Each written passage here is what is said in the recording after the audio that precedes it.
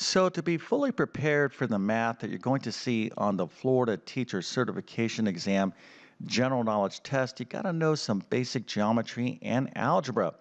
Now, I'm going to show you a question here in just 1 second, and what we want to do is solve for the angles in a triangle, and we're going to need to know some basic geometry and algebra to answer this question. Now, if you need help studying for the FTCE general knowledge test, you got to check out my math test prep course. You can find a link to that in the description of this video. All right, so let's take a look at this question and the full solution right now. And the question here is, what are the actual angles of this triangle?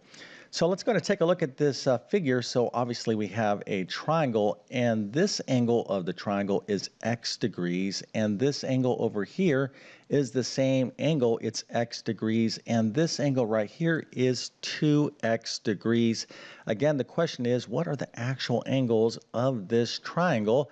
Feel free to use a calculator, but if you could figure this out, go ahead and put your answer into the comment section. Then, of course, I'll show you exactly how easy it is to solve this problem. Okay, so the key thing that we need to first understand about a triangle, by the way, triangles are a huge topic in geometry. There's a lot to know about triangles, but one of the most basic things that you need to understand is that the sum of the angles in any triangle is equal to 180 degrees, okay? So this angle plus this angle plus this angle doesn't make a difference if you have a triangle like this, an obtuse triangle, or an acute triangle or a right triangle. It doesn't make a difference. This angle plus this angle plus this angle, you'll always get 180 degrees.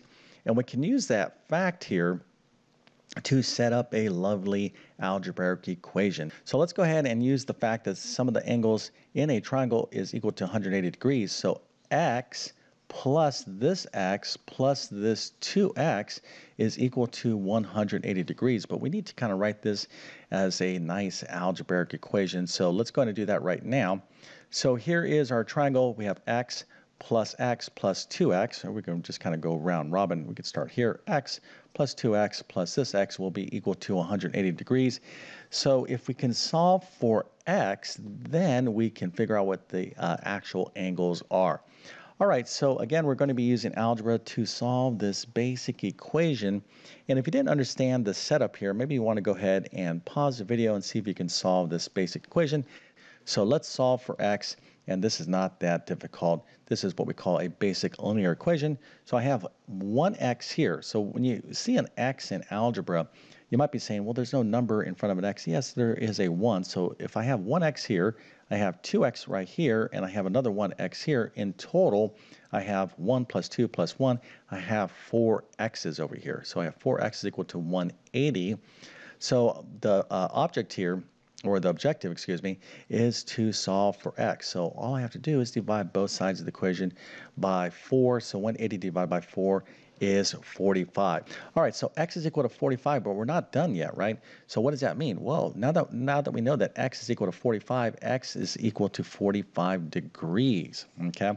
So going back to our triangle, remember these angles here were x and x. These are the same angles, so these angles here are 45 degrees. So 45 plus 45 is 90 degrees, and if we subtract that away from 180 degrees, that is, of course, going to be 90 degrees, but we can still figure that out by 2x, or 2 times 45, which is 90 degrees, and it makes sense, right? So this is 90, 45, and 45. It all adds up to 180 degrees.